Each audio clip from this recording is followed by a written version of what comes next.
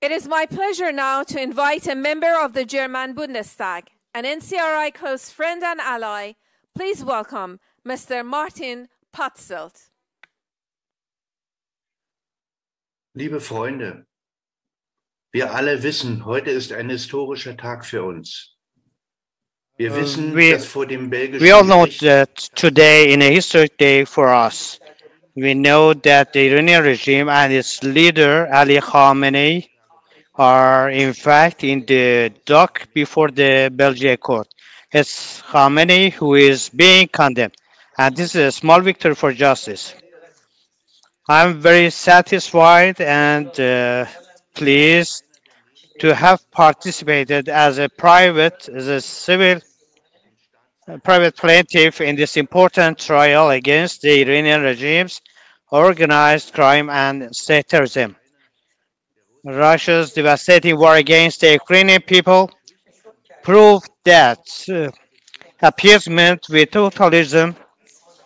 totalitarian systems makes them even more aggressive in war and terrorism.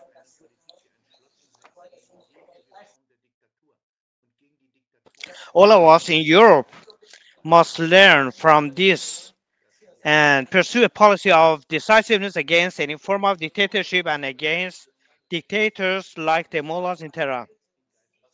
The Iranian regime has taken security and peace hostage through its act of terrorism and warmongering.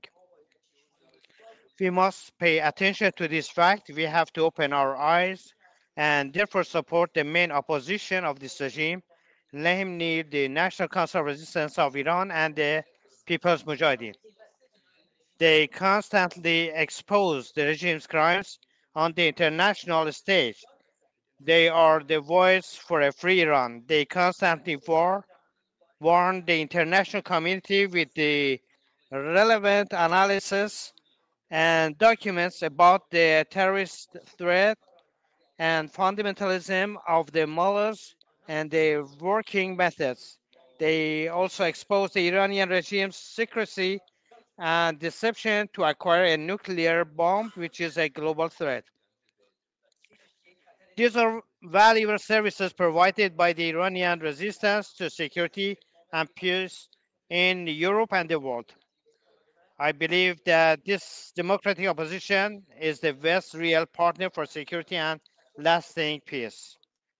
The concealment of this fact gives the mullahs of Tehran the green light to continue their crimes.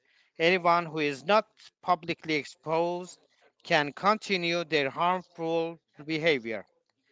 It is time for Europe to put an end to its self deception, a self deception that results from selfishness and self interest. You don't want to see the danger because you don't want to miss out on the advantages that you may have economically. In fact, the mullahs are the cause of instability and insecurity not only in Iran but around the world. We are responsible for European security. Europe must not become a place of action of Iranian state terrorism. Iran's Ministry of Intelligence and Revolutionary Guards must be added to the list of international terrorists. And this court case in Belgium has proven that these terrorists operate internationally. They ignite whenever possible. They light a wick from the explosives when necessary. In this way, we enter into international conflicts that we do not expect at all. The conflict in Ukraine makes this very clear to us. Documents seized from the Iranian regime, terrorist-diplomat, show that the Iranian regime has a large network of spies and terrorist sleeper cells in Europe and Germany. Our naively may actually offend us heavily. Trust is good, but not with someone who lies and deceives us and then constantly works to paralyze and frighten our forces. This is the danger we face. And all European services need to be aware of that.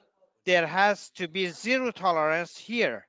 The network that they form here must be dismantled, and the Iranian regime agents must be brought to justice and punished. Thank you for your attention.